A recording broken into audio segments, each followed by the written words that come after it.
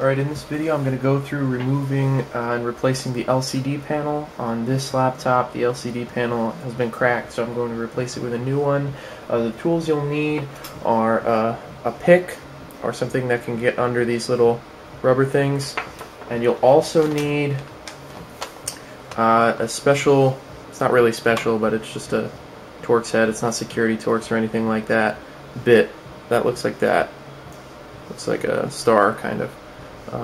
But it's not a star, because star bits have 5 points and these have 6.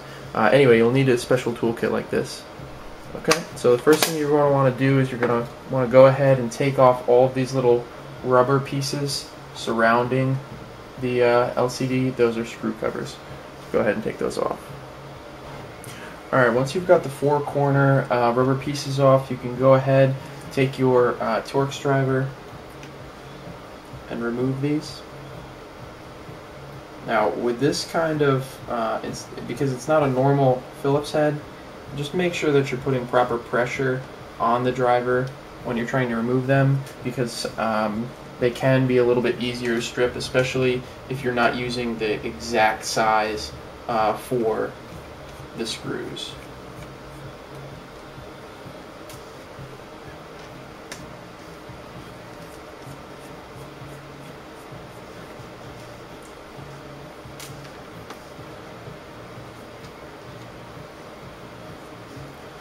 Okay, so take those off.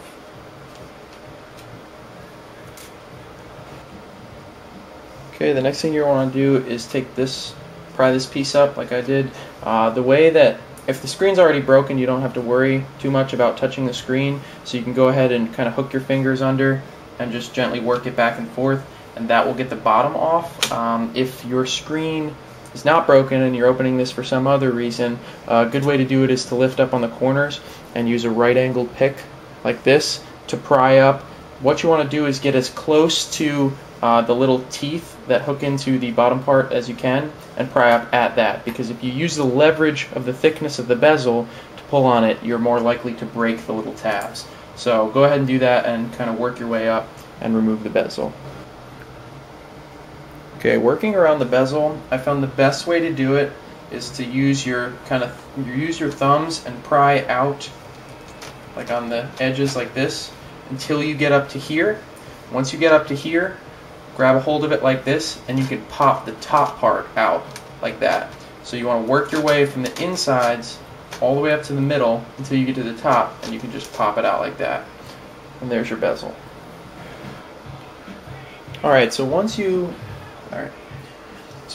taken off your bezel, you're going to notice that this back part is one piece and the screen is connected by 2 arms that reach up and hold the screen. So you can see if I do this that it kind of separates. Okay? Now the way you disconnect that is by the 4 lower screws, 2 on this side and 2 on this side. So go ahead and remove those 4 screws. They are normal Phillips head screws. Alright, so when you remove those 4 screws, this is going to drop off. So you want to make sure you're holding it when you take out that last screw. But it is okay, just kind of lay it down a little bit and you'll be able to see that it's separated. Now what's connecting it here is there's a cable that runs up right behind this that's taped onto the back of the LCD. So the way you want to remove that, go like this so it's not straining the cables. Okay, I'll see if I can get this in here. Okay, so you can see right there is where the cable is connected. The way you're going to take this off is you're going to remove the tape strip. Be really careful, especially if your LCD still works and for some other reason you're taking it apart, but be really careful if you use a pick to do this, because you could puncture the back or something like that, so don't do that. But take off this piece of tape and then you'll be able to remove the cable. Alright, so this is just a close-up shot of the connector. You'll see that this piece of tape is how you can pull the ribbon off. It just pulls straight that way, so straight down. Push it straight down. Okay, and then you'll be able to remove the LCD. Alright, so the next thing you're going to want to do is remove the LCD from the arms. Now the way you do this is just disconnect the 3 screws on each side holding the arms to the LCD. Now these are actually normal Phillips head screws, so you'll be able to easily just remove them like this. And keep these separate because these are a different size than the other ones, so you're going to want to be able to know which ones you've got. So I'm going to keep those ones on the right side here. Alright, these are the two screens. This is the one that I just removed, and this is my new panel. What you're going to want to look at, not sure actually if it's going to be clear enough, but you want to match the model number right there, and make sure you get the same model number, okay? Now, they don't necessarily have to be like HP Elite 8440p LCDs. You need to just make sure that your old number matches the one that you're buying, because a lot of times there will be, you know, Dells that use the same one, Sonys that use the same one, something like that. So just make sure you're getting the same model number. The most important things obviously are the dimensions and then the connector. Other ones might work, but honestly I would just get the same model number so that you don't run into any issues with minute spec changes. Alright, so what you want to do is go ahead and mount the new LCD in with these 6 screws. One thing you want to note is that on the bottom, I don't know if you can see it here, this has to hook underneath kind of to fit in. So when you're like moving this back and forth, make sure you don't bend this or break any pieces. Kind of try and move them together, and that will avoid that. The way you want to, let's see if you can see this.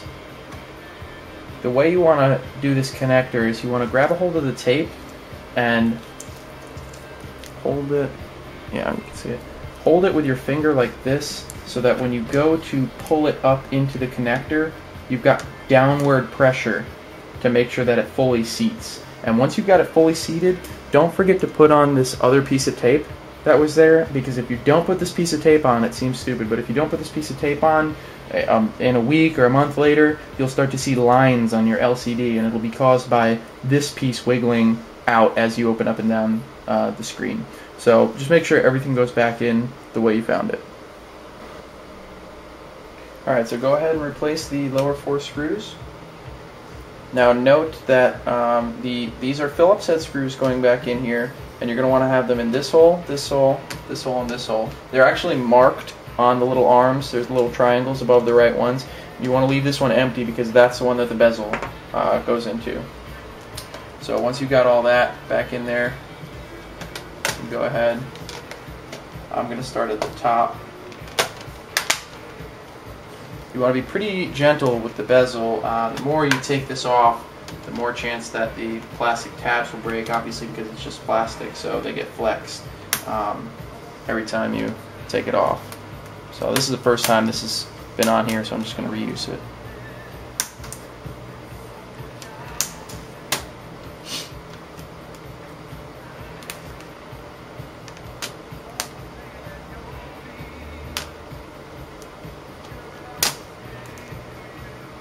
Okay. So watch out because there are cables. If one of the cables gets in the way of the little arm, you can just kind of push it out of the way and then reseat this.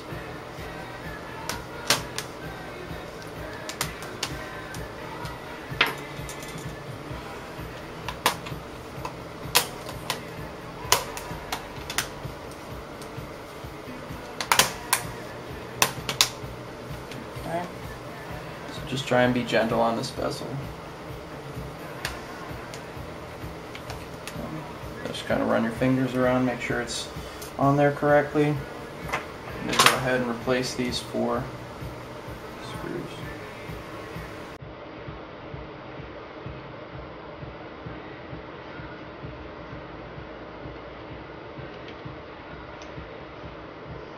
Don't over tighten these because you'll break the bezel.